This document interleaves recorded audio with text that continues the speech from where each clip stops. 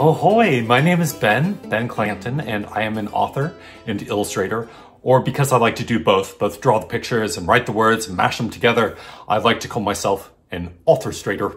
And some of my favorite things to make books about are such creatures as narwhals and jellyfish, as well as dragons, monsters, dinosaurs, and one of my very favorite things in this world to draw and make books about is potatoes. Especially this spud here. This is my spuddy Rot. And this is the cutest in the world, which I'd like to read for you.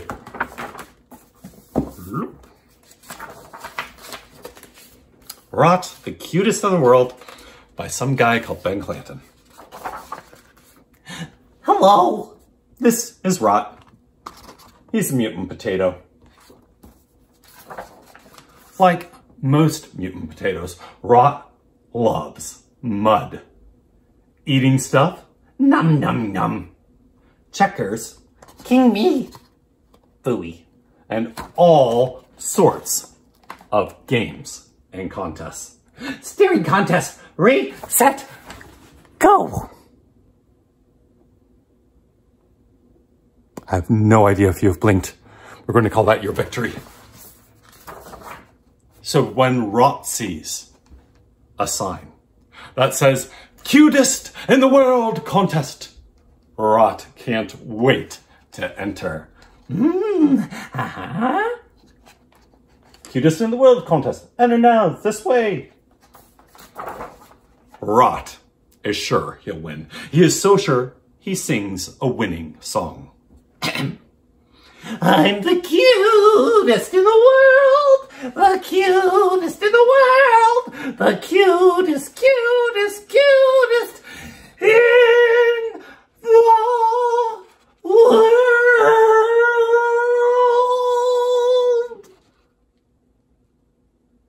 Oh, my ears, what is that awful sound? But then Rot sees the other contestants. There's an itty-bitty baby bunny with fluffy floppy ears, a little bewitching bewhiskered cuddly kitten, and an eeny-weeny pink and peppy jolly jellyfish. The other contestants don't think much of Rot's chances. My poor, adorable eyes. It's hideous. Ick. I think I'm going to be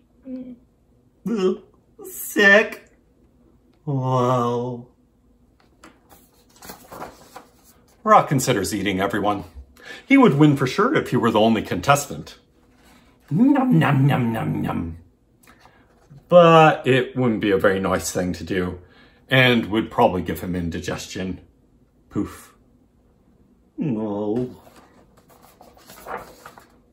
Maybe Rot would be cuter if he had big ears like the bunny. Oh, look, I look like you. No. Or maybe it'd help if he had whiskers like the kitten. Oh, they're kind of itchy. You look ridiculous. Take those off.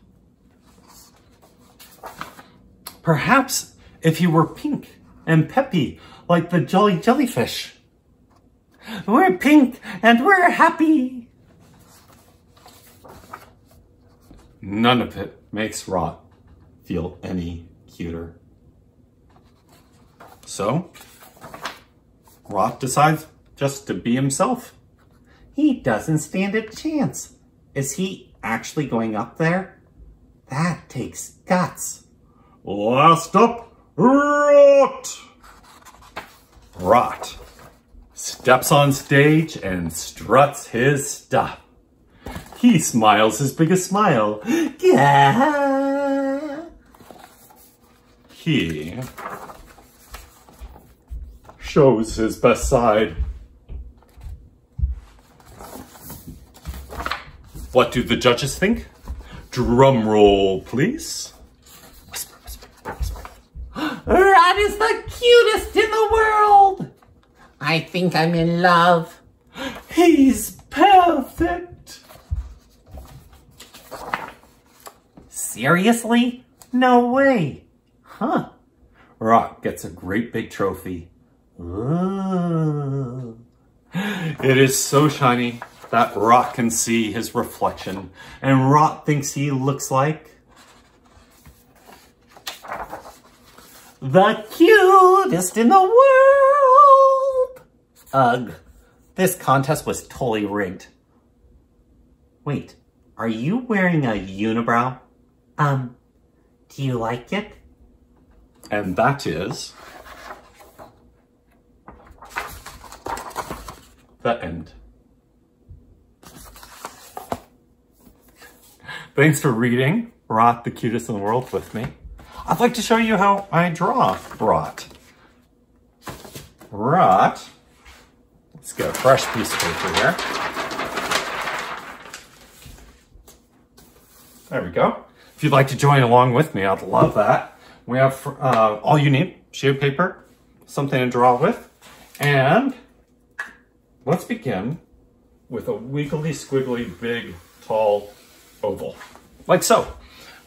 Reason I say wiggly, squiggly is because potatoes, they're lumpy, bumpy things, not perfectly round. So if it doesn't come out perfectly oval, don't worry about it. That's all the better for it, adds character.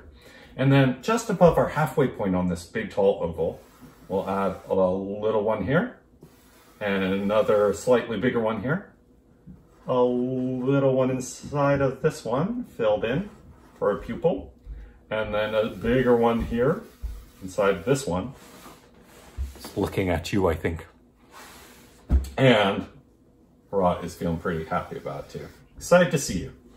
Rod is pretty excited about most things. Let's see, just below the bottom of the eyes here, or right in line with it, a couple more ovals for nostrils. You'll notice it's been all oval so far. 1, 2, 3, 4, 5, 6, 7, and a half ovals to make this character of Rot. And then actually I'm going to use 3 more half little ovals for teeth. Now I'm going to break the oval pattern and add a scribble up above the eyes, back and forth for an eyebrow. Some squiggly wiggly lines here for hairs. 1, 2, 3, 4, 5 of those. And let's have Rot waving. So a little line coming out like that, and then 1, 2, 3, 4 fingers. Reason I draw 4 fingers instead of 5 is it makes the gesture a little bit clearer. That's something that cartoonists will often do, is use 1 less finger than usual. So go with 4 instead of 5. And then on the other side here, another line for the other arm, 4 more fingers. And then for the legs, I just do 2 lines like so, 2 stick legs. Scribble underneath to show that Rot's not just floating in the middle there. And then just like an actual potato with all its little knobs and whatnots, let's add some little marks here to Rot. A little line under this eye, another little mark here, little dot, dot, bunch of little dots on Rot. And there we have it. That is how to draw Rot. But I don't just like to draw potatoes on paper. I also like to paint and draw on potatoes. I thought I'd show you a little about that here. What you would need, well, is a potato, and then a little acrylic or tempera paint. I've got some white here. Splotch a bit of that onto a little plate. Take a paintbrush, dip, dip, and then paint 2 circles like so. Give it a while to dry. I have one here that's already dry. I gave it some time. And you can test with your finger to see if it's actually dry yet. But I have one that is fully dry.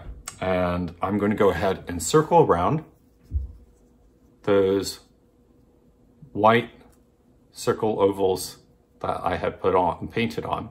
So a couple like that, and draw inside of those to make the eyes. Couple little dots down below there. There we have the nostrils. A little U for a smile. a scribble above those eyes, and there we have it. We have a little Spuddy.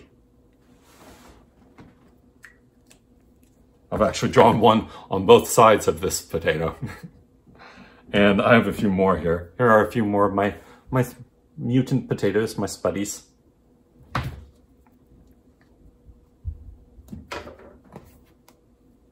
I think this one's my favorite.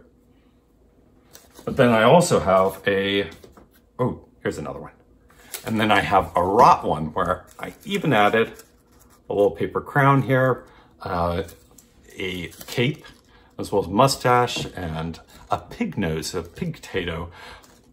And then I stuck sticks into it for the arms and legs. Now the reason I made this one is to go with this book, another Rot book. This one's actually coming out pretty soon, Rot the Bravest in the World, in which we meet Rot's big brother, Snot, who I'm afraid is a bit of a snot. It's not terribly nice to poor Rot. This story is actually inspired a little bit by my relationship with my sister, aka Mean Green Smithagene, who I get along really well with now, but I didn't necessarily get along with so well as a kid. Not all the time, at least. We had our highs and lows. And that relationship, though, inspired a bit of Snot and Rot's relationship. This is Snot, who, to be clear, looks nothing like my sister. And that book's coming out soon. But I have one more art project I wanted to share with you. So not only can we draw and paint on potatoes, but we can cut up potatoes. Don't let Rot hear that. We can cut up potatoes to make potato stamps. So I can, and using adult help, please, with this one. I have it growing up on hand. You can cut a potato, and then using cookie cutter, or if you're feeling brave, cutting out your own shape from the potato, dipping that into a bit of paint or ink, and then splotch onto the paper. And that is how I actually made the speech bubbles for Rot the Cutest World and Rot the Bravest in the World. That is a potato stamp. Thanks for joining me. I'd love to find out what sort of book you would make about a potato, or what other sort of vegetable do you think would make for a good character? Oh, looks like I have a friend joining me here. I've gotta go. Well, thanks for joining me. Bye.